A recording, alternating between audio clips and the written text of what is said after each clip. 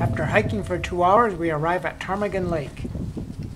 We are climbing 2 peaks today with the odd names of Mount Anthozoan and Brachiopod.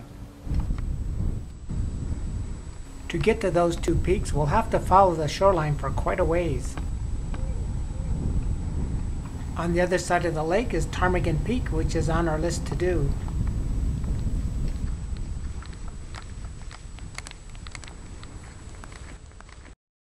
There's Mount Anthozoan, and at the far end of the ridge is Mount Brachiopod. We'll start at the col in the middle and then ascend Mount Anthozoan first. There's the col, but first we have to hike up a meadow with lots of ups and downs. Anthozoan looks impossibly far away. Sometime later, we're almost at the col. It's taking a lot longer than I expected. In fact, it took us 4 hours to hike the 14 kilometers to the col. We've passed the col and we're finally on the lower slopes of Anthozoan. The loose rock here is proving to be arduous. We're forced to move slowly up the slope. But we make it to the ridge eventually and get to see what's on the other side. Up here the views are awesome and we can see peaks for miles away. We need only to follow this ridge to get to the summit.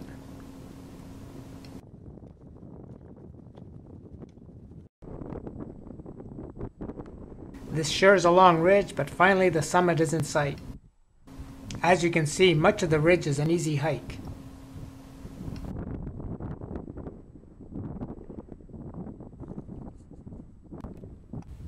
We're arriving at the summit of Anthozoan.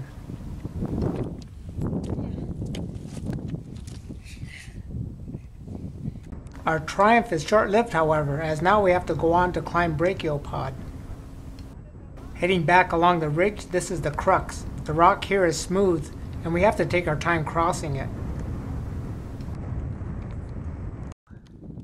Now it's Dinah's turn to come up the crux.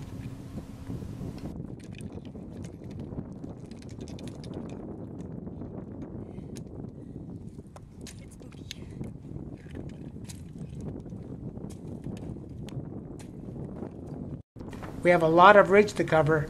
Brachiopod, seen here, is a long ways away.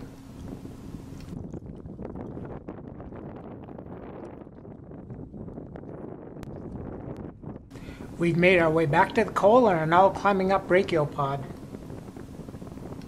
Here we have to put up with a steep slope on miserable scree.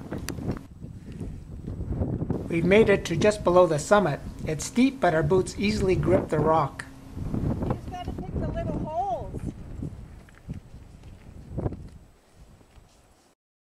Here we are on the summit.